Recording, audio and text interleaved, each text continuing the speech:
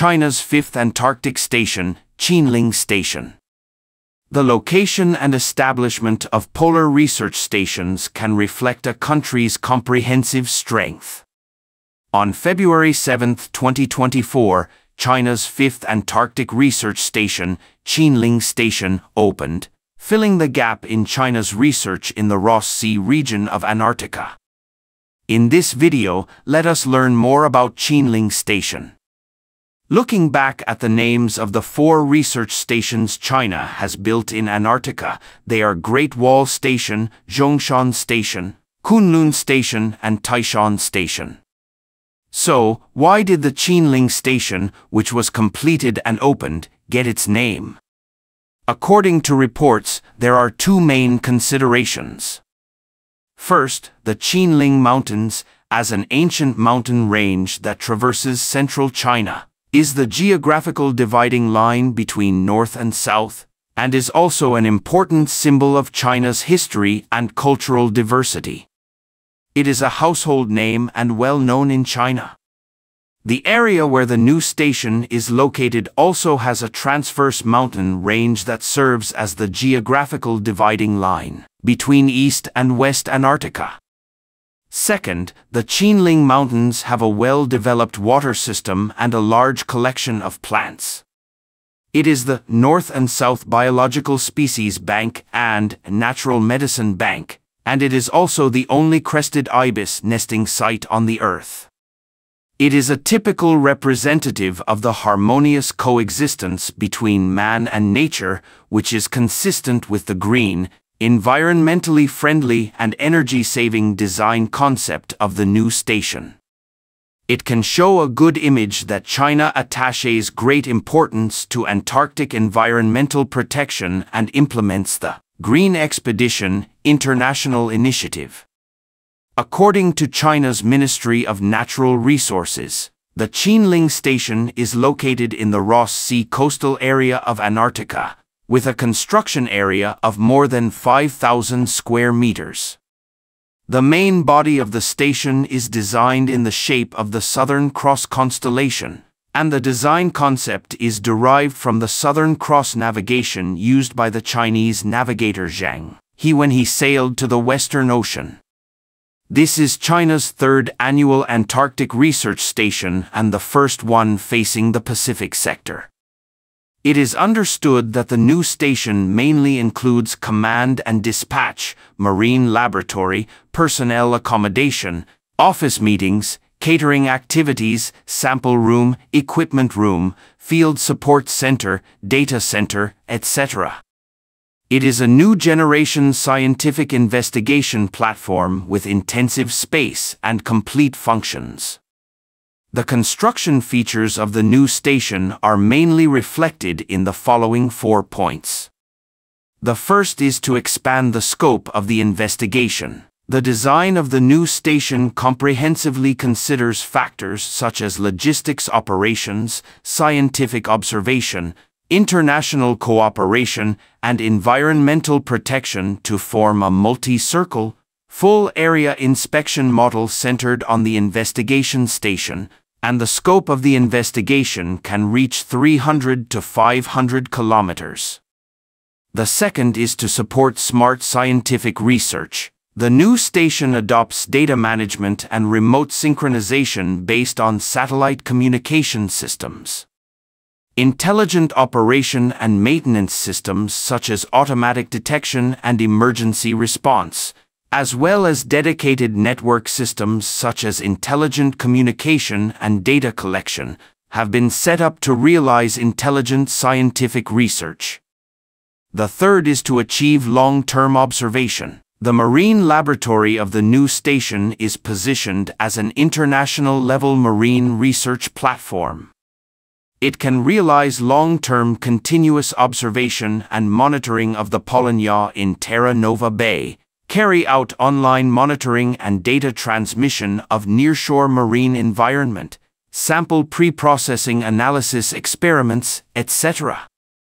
The fourth is overall green and environmental protection. The new station adopts an energy microgrid management system that combines renewable energy and traditional energy, giving priority to clean energy such as wind energy and solar energy, with new energy sources such as wind energy and solar energy accounting for more than 60%.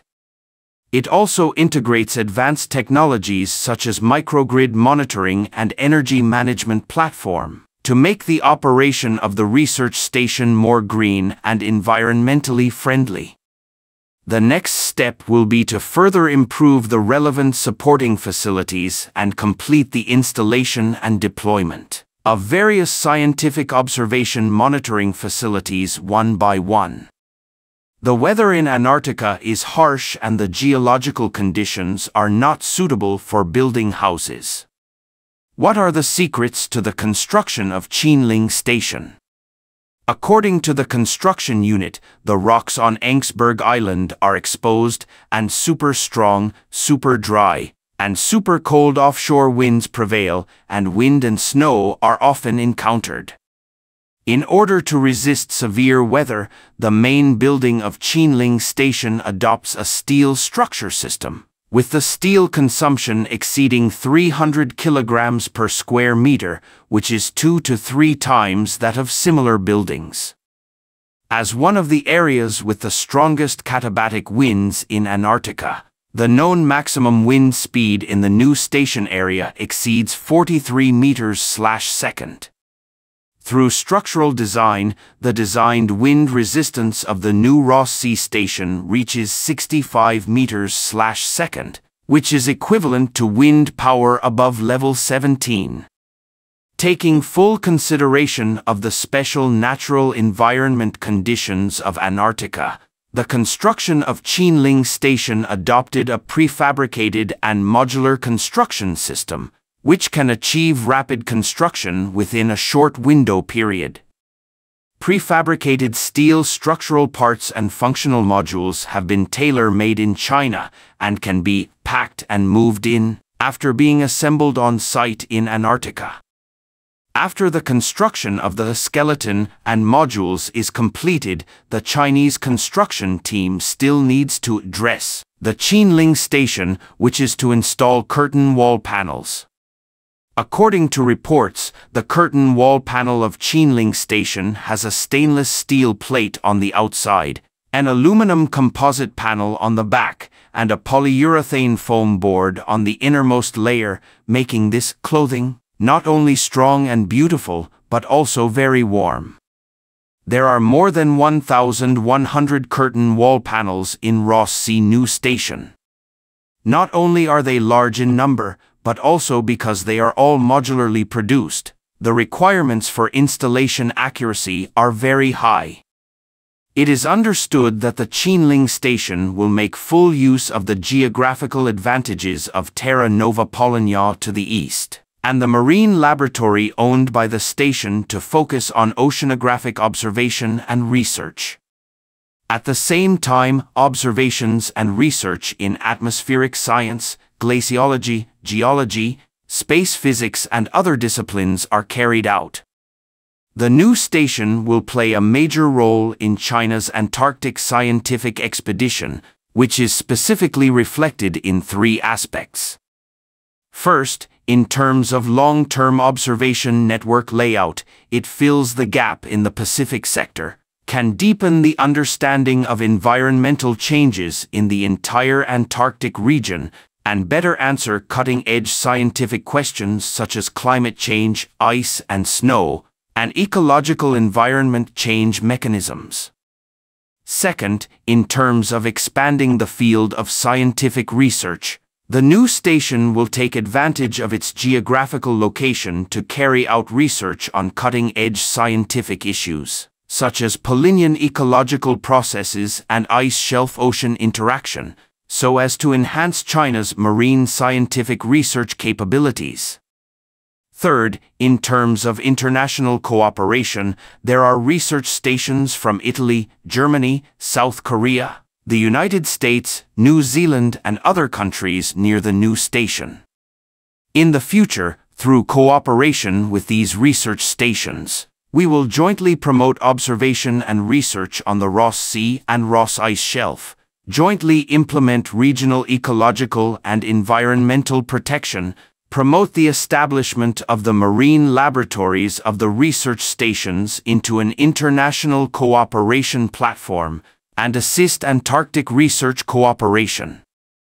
With Qinling Station as the fulcrum, China's polar expedition support system will be further improved.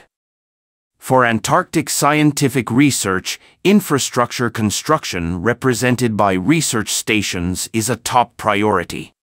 Qinling Station is China's 5th Antarctic research station, China's 3rd annual research station, and China's 1st Antarctic research station facing the Pacific sector.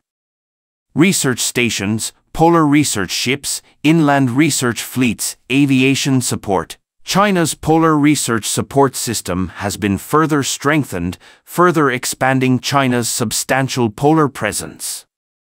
During the construction of the Qinling Station, international cooperation was common. The advanced team members of the Qinling Station construction took an Italian flight to the Antarctic. The Snow Dragon 2 helped transport more than 20 Korean expedition members to Lyttelton Port in New Zealand. Exploring the polar regions, cooperation and communication are a constant theme. In the future, China will rely on the Qinling Station to work with relevant countries to manage the Engelberg Island Antarctic Special Reserve and carry out ecological monitoring of the Ross Sea Marine Reserve. In addition, relevant international cooperation will be carried out with research stations in other neighboring countries. On the Antarctic ice sheet, the Qinling Station will write a new chapter in better understanding, protecting and utilizing the polar regions. Thank you for watching. If you enjoyed this video, don't forget to like, comment, and subscribe to our channel for more great content. See you next time.